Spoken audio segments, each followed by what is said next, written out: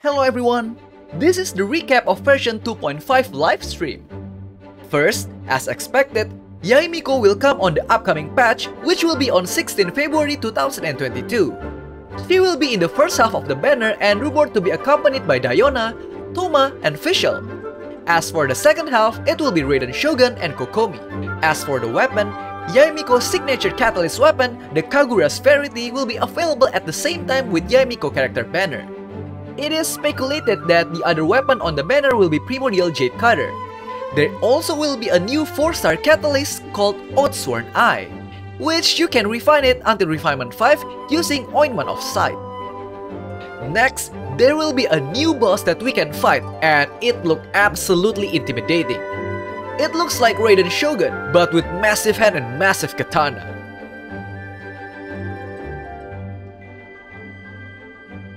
And then, there will also be a new mob called Shadowy Husk.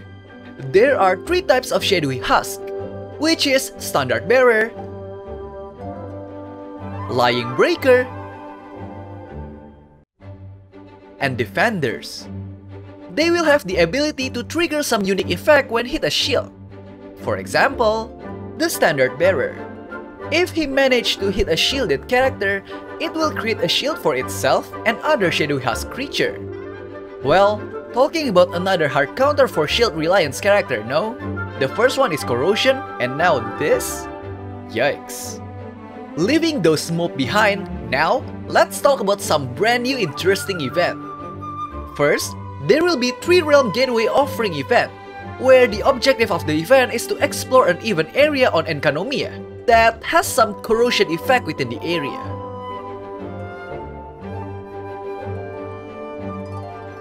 We will be given a new gadget called the Bokuso Box to aid us on the exploration.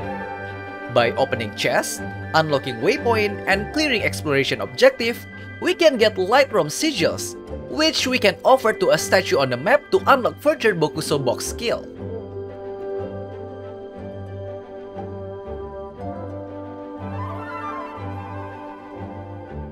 Then, there is Divine Ingenuity event. In this event, you can make your very own domain. This is basically a Super Mario Maker Genshin edition. You can also share your domain with other players, so they can try your creation. But, for you to be able to share it, you will need to actually beat your own domain first, making sure that your domain is actually beatable. Then, there is Of Drink a Dreaming event, where in this event you will become a bartender and make a drink for customer. All you need to do in this event is just follow the instruction of how to make a drink. From this event, you will obtain drink recipes and a brand new name card. And there will also be a rerun of Hyakunen Iki event, where we made a 6 team consists of 2 characters that will tag in against waves of enemy.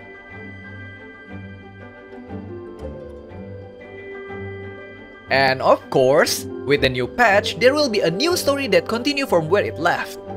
The Imperatrix Ambrosa Chapter, Act 2, and Divina Fulpes, Act 1.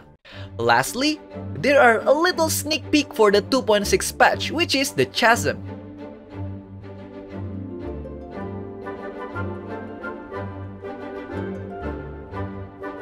Are you ready for the 2.5 updates? Tell me in the comment section down below.